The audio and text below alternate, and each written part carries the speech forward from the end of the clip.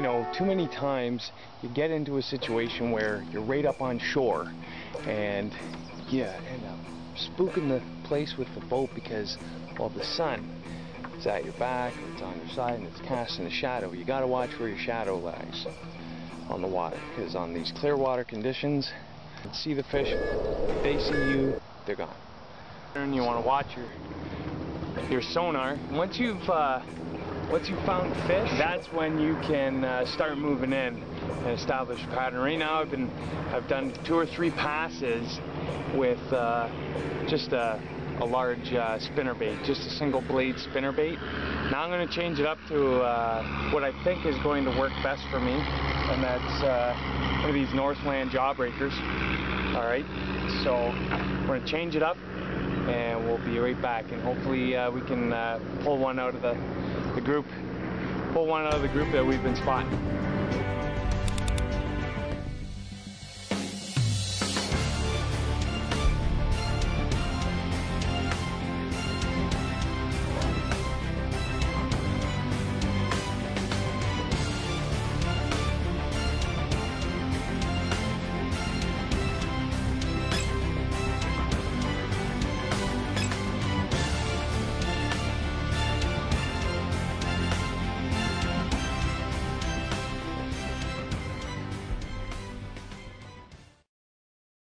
The water temperature today, surface-wise, was between 68 in the shade, and out in some of the open water it got as high as 72. Overall outside temperature went from 16 degrees to a matter of 25 degrees Celsius in a matter of 2-3 hours. So the weather is definitely a factor out here. There's another front moving in shortly. We'll probably get some rain midweek. So there's a lot of factors when establishing a pattern. Weather trumps everything, as we know, but we did see fish, and it's just a matter of sticking to marked fish. Keep going over that area. Work the bait until the bait pays off. This is Ben McQuinney with Ben McQuinney Outdoors. Stay tuned.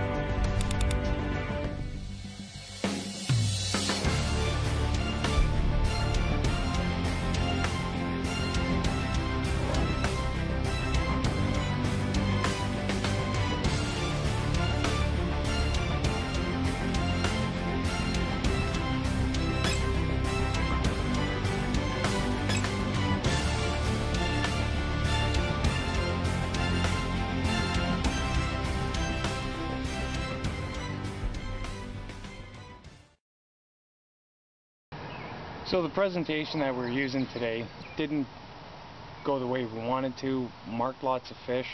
Got 2 incidental smallmouth bass, but it's all about sticking with the presentation. Once you've figured out what you want to fish, stick with it. Don't change up, because if you start getting strikes, it means that's the presentation you should be going with.